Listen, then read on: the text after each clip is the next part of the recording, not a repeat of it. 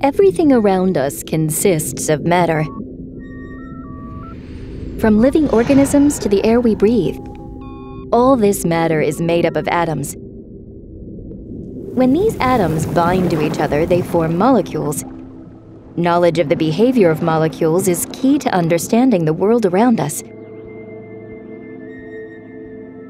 By using a technique called nuclear magnetic resonance, or NMR for short, we're able to see these molecules, zoom in on their smallest details, and observe how they behave and interact in all kinds of matter.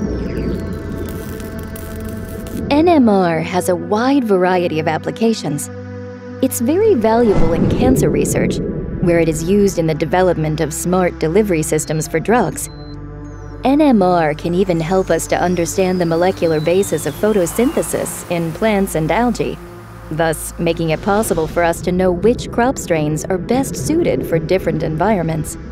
Another completely different usage is during the invention of a new generation of batteries. Here, NMR plays a crucial role in establishing the molecular details of the battery's energy-storing function. But how does nuclear magnetic resonance actually work? Molecules are built up of atoms. When molecules are placed in a strong magnetic field, the nucleus of some atoms will start to behave like a small magnet. If next, a broad spectrum of radio frequency waves is applied, the nucleus will start to resonate at its own specific frequency. You can compare this to the use of a tuning fork, where a guitar string will resonate only in response to a tone of exactly the right frequency.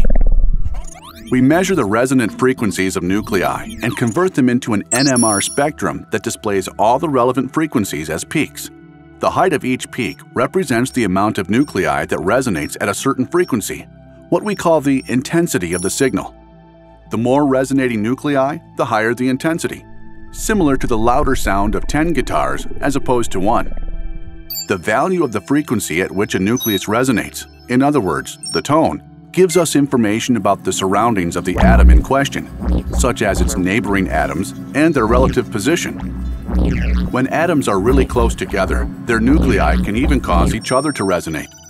By measuring these so-called cross peaks, we can determine the three-dimensional structure of molecules and observe how molecules move. By using ever stronger magnets, we can study more complex molecules in more and more detail. Ultimately, this will provide us with answers to some of today's vital questions. How can we ensure that drugs are only active in the specific areas of the body?